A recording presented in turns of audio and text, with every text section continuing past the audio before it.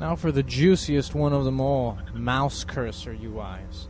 You see I've created an example cursor here. It's a crosshair with a little red circle in the middle. This red circle is going to act as our hotspot. So for the purpose of this tutorial, let's put a microchip on that hotspot. And on that microchip we're going to put a few things. We're going to put a gyroscope on there so it's always level. We're going to put an advanced mover.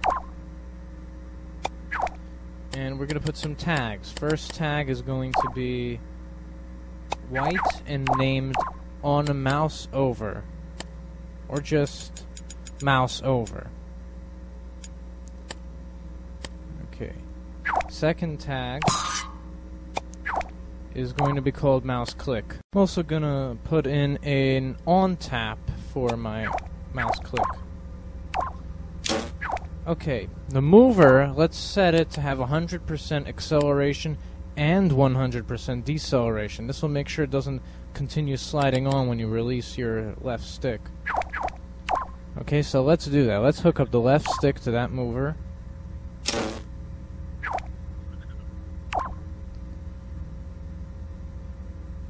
And the X button to our on tap for mouse click. So here is our test button, and I'd like the border to light up when we hover the mouse on it.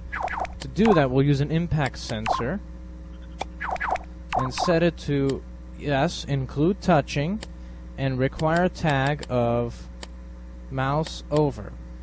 We'll connect that to the border. And that should work a little something like this. See? When the hotspot is over the button, the border lights up. So let's also add a check for mouse click. We'll just copy that same impact sensor and instead use mouse click. Hook that up to a sound. Maybe hook mouse over to a sound. Let's make some more buttons. Let's take it for a whirl.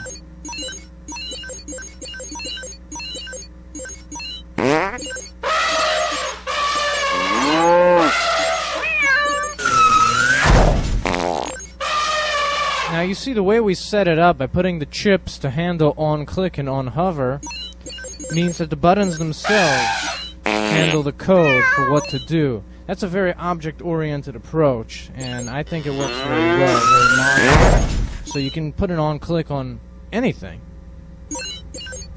So here's a sackbot whose default behavior is to follow the mouse cursor. Looks at it around, on mouse over, breaks into a little dance, and on mouse click, it does a little jump. So that's Foofles, and I hope you learned a little something about user interfaces, and aw, he loves me. So, hope to see what you come up with in LittleBigPlanet 2, and goodbye!